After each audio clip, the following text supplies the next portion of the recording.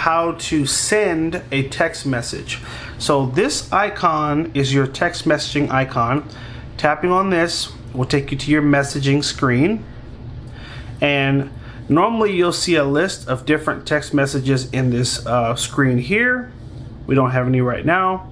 I want to initiate a text message to someone, so I'm going to tap on this message button here. I can tap in the top section here, and I can try to type in someone's name that is in my contacts, or I can tap on this little keypad to the right, and this will allow me to then type in a phone number that I want to text.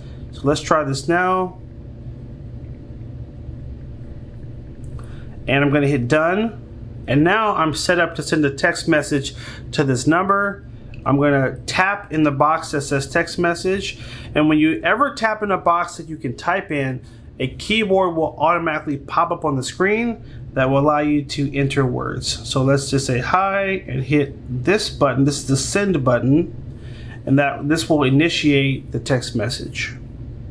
Now, if I want to send this person a picture that I've taken, I can tap on this little picture icon. It's a little picture in a camera to the left of text messages. Tap here, and it'll actually show me some of the pictures that I've taken. And hey, I took this picture, I want to attach this to a text. Tap on it, and then I'm going to hit this little arrow again to send the picture. And watch this, back button, and now I'm out of it. So I just sent the message hi, and I just sent this picture.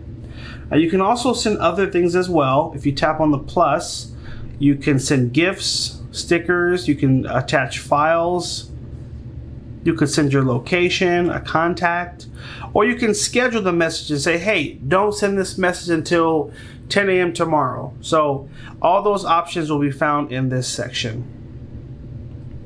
So I'm hitting the back button. So I was in the message and I want to go back to the main screen of messages. I'm going to hit the back button, and it will now take me here.